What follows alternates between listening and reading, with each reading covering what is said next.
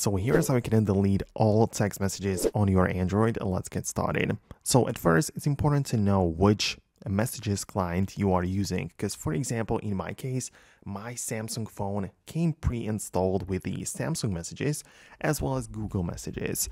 And you can of course pick whichever one you want to be the default one.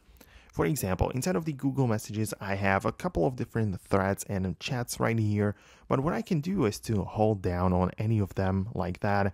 I can just keep on selecting more, and then once I have everything selected, then I basically have the ability to just delete all of the messages like that, and I'm gonna be good to go. So it's pretty simple in that sense, right? I can just select everything and delete it right there. However, if I switch to a different messages client, like let's say I go to the Samsung one and I even make it the default one, like that, you can see that I don't really have any chats right here. But again, I would have the ability to just select the individual conversations like that and just delete it all. So yeah, probably a good idea would be to just get a different messages client if you really wanted to, but that's basically how you can delete all of your text messages on the Android.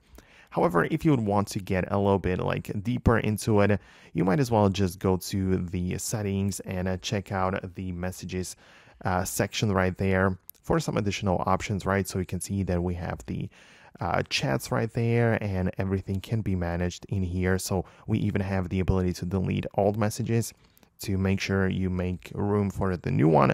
So once you reach 1,000 text or 100 multimedia text, these can be deleted. So there are some options which you can explore.